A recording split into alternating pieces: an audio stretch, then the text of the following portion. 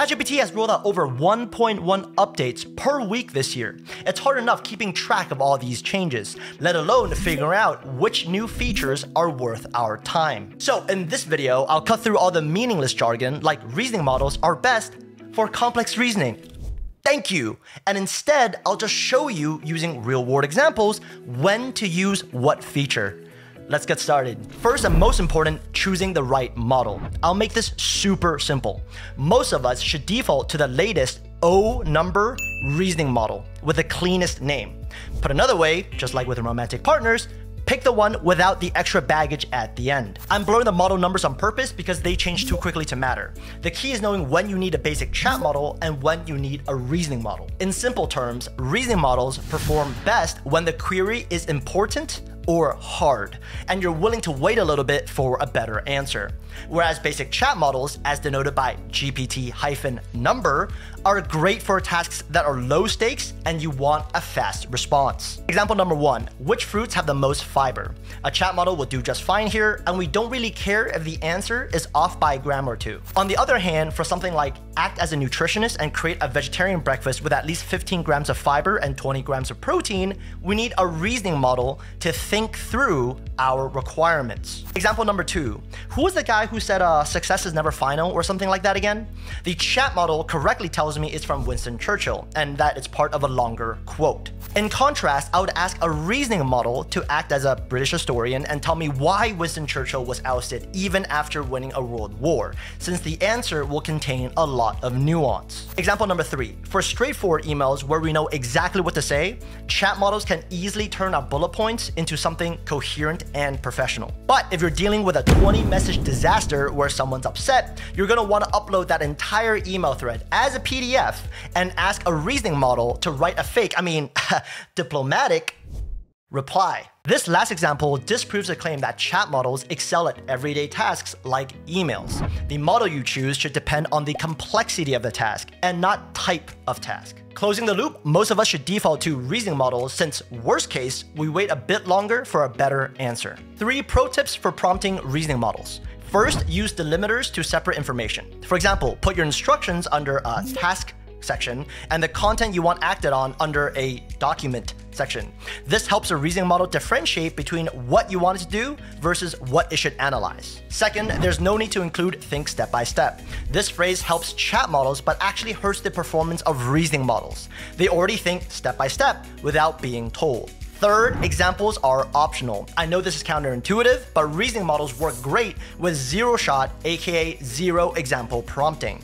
Add examples only if you're getting wrong results. Now, one of the most common questions I receive from you all is, Jeff, do you have a girlfriend? Nope, that's a lie. No one cares. But a lot of you do ask, do you have an AI course I can take? And although I don't, this video sponsor, Coursera, does. Regular viewers know I've taken many of Coursera's courses, including AI Essentials, and I'm about to start their Prompting Essentials specialization, which they've created in partnership with Google. Coursera's annual subscription gives you access to over 10,000 learning programs from not just Google, but also IBM, Microsoft, and amazing professors from top universities. So whether you want to finally understand AI, get better at data analysis, or learn project management, you can learn at your own pace on your own schedule. Now that we're halfway throughout the year, which is kind of crazy, it's the perfect time for a summer reset on your learning goals. So if you haven't made as much progress as you hoped in H1, no worries, because Coursera's got you with a special summer offer. For a limited time, they're offering 40% off their annual subscription, but only through July 21st. Click the link in the description to get started. Thank you, Coursera, for sponsoring this video. Moving on to ChatGPT's web search feature. The biggest trap people fall into here is forgetting Google search still exists, for now anyways, and is more effective at certain types of queries. For example, ChatGPT with search enabled will give me NVIDIA stock price no problem, but opening up a new tab and typing NVDA stock price is probably faster and gives us better peace of mind. So when exactly should we use ChatGPT search? The rule of thumb is, if you need a single fact, go with Google. If you need a fact with a quick explainer, use ChatGPT search. Building on top of the previous example, instead of just asking for the stock price, I'd input, when was NVIDIA's latest earnings call? Did the stock price go up or down, and why? And as you can see, not only do I get an interactive chart with the stock price, but I also receive all this context. Example 2, weather forecast in Zurich should go to Google search, whereas for weather forecast in Zurich from December 1st to 7th, what clothes should I bring? ChatGPT search will return a much more meaningful answer. Example 3 with a twist. Google does great with latest vaccination rates WHO, but if I wanted global vaccination rates over the past 5 years in table format, ChatGPT search gives me exactly what I need, and I can also ask follow-up questions like, wait, why are there multiple columns and not just one number per year? 2 pro tips for ChatGPT search. First, it does a fairly decent job for quick fact checks, and I'll leave the prompt I use in the description below. Second, just like in Notion, you can use the / command to toggle on search from the chat box. Speaking of, if you're looking for a reliable system to organize your life and work, check out my Notion course where I walk you through how to build your own command center from scratch. I spent the last 5 years perfecting this workflow, so if you want to avoid the trial and error, click the link below to join 5,000 other students. Coming back to one of the most powerful features in ChatGPT, in a nutshell, deep research is an agent that wanders off for 10 to 20 minutes, reads through dozens if not hundreds of links, and produces a detailed report on a given topic. Diving right into an example, instead of opening multiple tabs and manually going through NVIDIA's, AMD's, and Intel's earnings reports, we can toggle on deep research and ask ChatGPT to analyze and compare the AI chip roadmaps for these 3 companies based on their latest earnings calls. Or how about a personal finance example? Instead of going through the websites of different banks, we can ask ChatGPT to analyze the top 5 high-yield savings accounts available in the US, their hidden fees, and create a projection for someone saving $1,000 a month. We can even take this a step further by connecting sources we have access to, like Google Drive, so that deep research can draw from our private / proprietary information. In a business context, this unlocks extremely powerful use cases like generate a report on how our company's Q4 performance compares to our competitors, cite both internal data and external industry reports. Pro tip, deep research works best with detailed and comprehensive prompts, but since nobody got time to write that from scratch, we have 2 options. First, simply enter your research topic in this custom GPT from this awesome Reddit user to receive an extremely detailed deep research prompt template. You can then make edits as needed. Or if that's still too much work for you, you can upload a PDF of OpenAI's Deep Research Help Center article into a ChatGPT project and use individual chats to generate prompts for your research topic. As of today, I get better results from ChatGPT's deep research than Google Gemini, but with how fast the underlying models are evolving,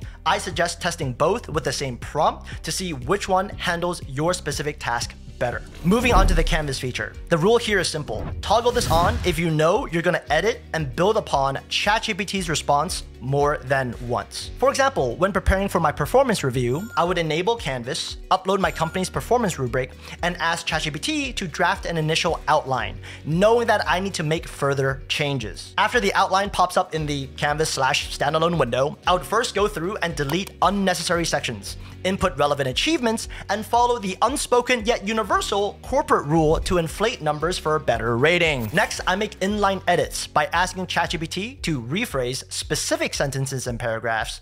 And once I've listed all my achievements, I can even instruct ChatGPT to generate an executive summary given all this context. By the way, Canvas is extremely powerful for coding, but since I'm not a programmer by trade, I mainly use this for copywriting tasks. 3 pro tips for the Canvas feature. First, we can use the back and forward buttons up here to jump between versions. Second, we can use the built-in shortcuts within the Canvas window to make changes to either the entire document or highlighted snippets. I especially like the Suggest Edits feature, where ChatGPT will highlight different parts of our writing and recommend specific changes. Third, we can download the final output in Markdown format, and after uploading the file onto Google Drive, we have a perfectly formatted text document in Google Docs. As a bonus for those of you still watching, here are 3 of my favorite commands for text-to-text models.